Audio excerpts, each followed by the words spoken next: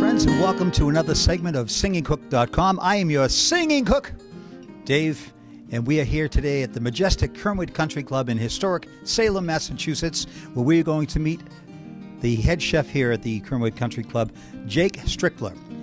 Believe me, as fantastic and majestic as this golf course is, the chef is on an equal par.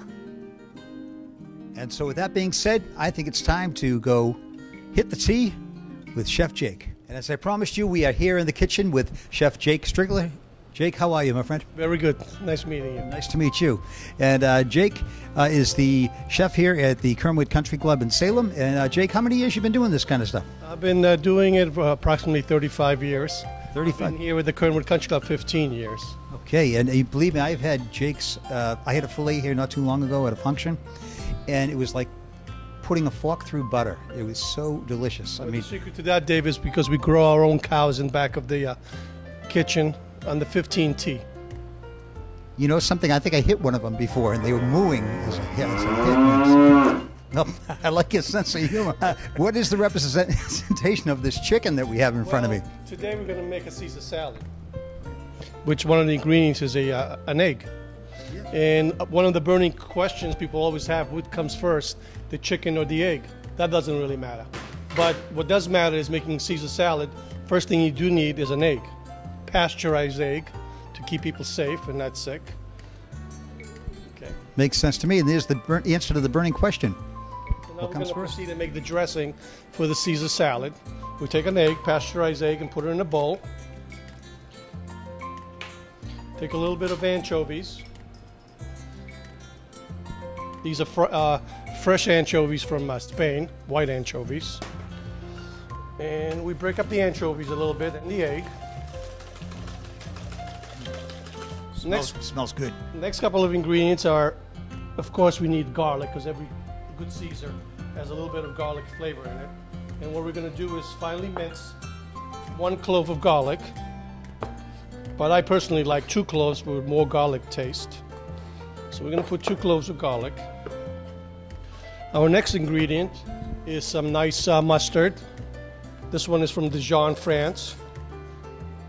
A couple of tablespoons. A little bit of lemon juice. You put it right through your fingers to catch any seeds. We don't want to be choking on seeds while we're eating our salad.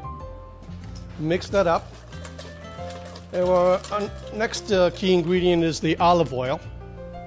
And 1 egg will take about half a cup or so of olive oil, and we slowly drizzle in the olive oil till the dressing is nice and thick. Takes a couple of minutes.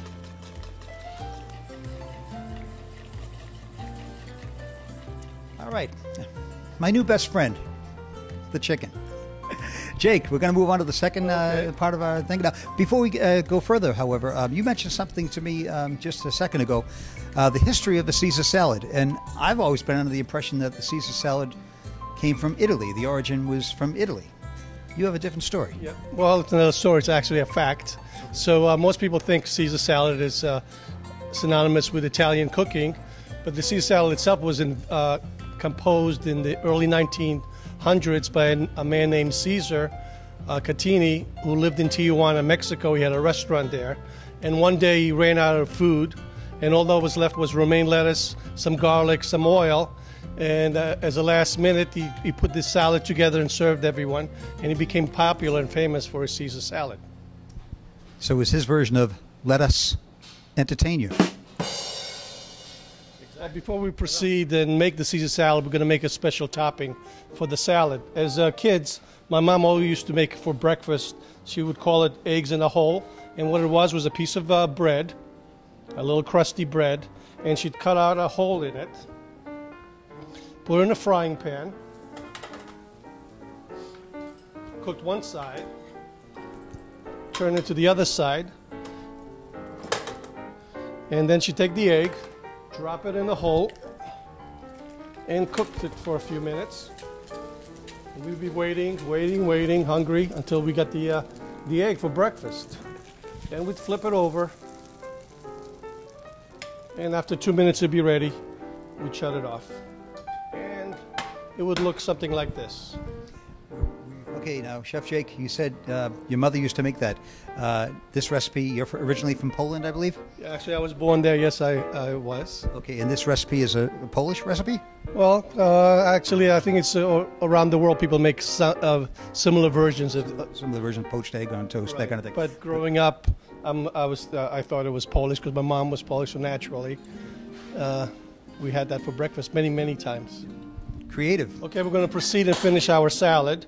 And what we need is a nice crispy head of lettuce, romaine. And what I do is I cut off the top of the lettuce, and we save that for our rabbits in the back, grazing next to the cows. I was going to say, and the cows. Yeah. And now we have a perfect head of romaine lettuce for a Caesar salad. What I do is grab the end of the lettuce and cut it into 4 sections. One here, and we have 4 sections of lettuce. We chop that into nice large pieces, place it into a bowl with the dressing, and we take some nice Parmesan cheese, sprinkle that in, mix it one more time, and place it into our salad bowl.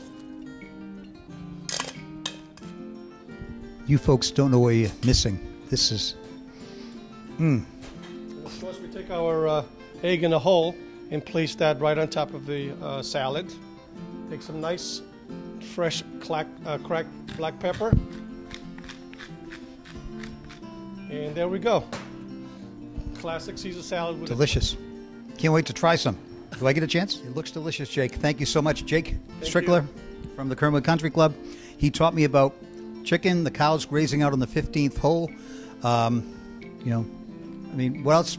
The egg in the hole. The egg in the hole. I'm going to make that for breakfast tomorrow. And the origins of Caesar salad. And the origin of Caesar salad. We all learned something here during this segment. Jake Strickler, my friend. Thank you. Thank you. All right. God bless.